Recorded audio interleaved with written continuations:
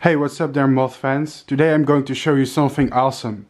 You're not going to believe it, but what you are currently looking at are Hawkmoth caterpillars. That's right, this is the ring of a Sphingidae. Now these guys, they came to me from Africa, from the country of Cameroon in fact. And in these countries they are polyphagous on several species of Malvaceae. Now sadly from this family there are not many plants in Europe, but there are a few. One such example is hibiscus, a commonly found garden plant, which is used to decorate parks, gardens and hedgerows. Another one is lime tree, which is Tilia. In fact, there are many kinds of lime tree in Europe, and on both of these plants, Lophostethus dumolinii, the arrow sphinx, which is the species we are looking at today, can be raised successfully. Unfortunately, I ordered many caterpillars and eggs, but only 3 survived the post. I guess that's the price you pay when you try to import exotic species all the way from Africa. However, the 3 surviving caterpillars did excellently well, and some of them have even pupated. So some of you are going to ask me the question, Bart, when can we expect to see the moth? Well, that's a really good question. If we're lucky, we're going to see it in a few months. If we have bad luck, it may take a year or more. That's because African species can lay dormant for very long times. They need to do this in order to wait for the perfect timing to hatch from their cocoons and pupa. Africa has very long dry seasons, and during this time it's not a good idea for a moth to hatch, because the drought will kill it fast, plus there will be no lesser leaves on the food plants. In the rainy season, plants start growing more, they become more nutritious, they grow young leaf, which is perfect for the caterpillars.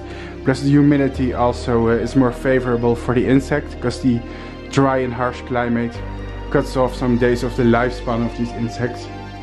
So to let them hatch successfully in captivity, basically what you need to do is make a dry season and then make a warmer and wetter rainy season, which will motivate the moths to hatch in captivity. Now one thing you're going to notice is the morphology of this caterpillar. It has huge spines. Now this is very unusual for a hawkmoth. Actually it's not. In the tropics there are several species of hawkmoths that have big spines and appendages on their body. It's just that they are rarely seen in captivity, and it's just that in the north of Europe, for example, northern, western Europe, but also America and Russia, in the Palearctic, there are not such species. So people who have never been in the tropics before and taken a closer look at some of the hawkmoth caterpillars you can find here, well, they're going to be very surprised to learn that some hawkmoth caterpillars can be this big and have such huge spines on their body, but it's true. So anyways, this is what I wanted to share with you today. They're absolutely incredible animals, really impressive. I'm a little bit sad I could only raise 3 of them. I really hope that I could try again in the future, but for that I need a bigger load of eggs. So if anyone is breeding these guys and you see this video, contact me for some eggs, because they seem to be very easy to raise in captivity, and they are one of the most beautiful hawkmoths I raised so far, and one of the biggest. So I would really love to raise like 50 of these guys and make a nice video out of it. Sadly I have too few to film a whole life cycle of them, but I think we can still appreciate the caterpillar for what it is. Something really impressive. Caterpillarzilla, everyone. Thank you for watching. This was a nice video for the hawkmoth lovers out there, because we've had too much attention for the silk moths. They are my favorites. I'm sorry for making so many silk moth videos.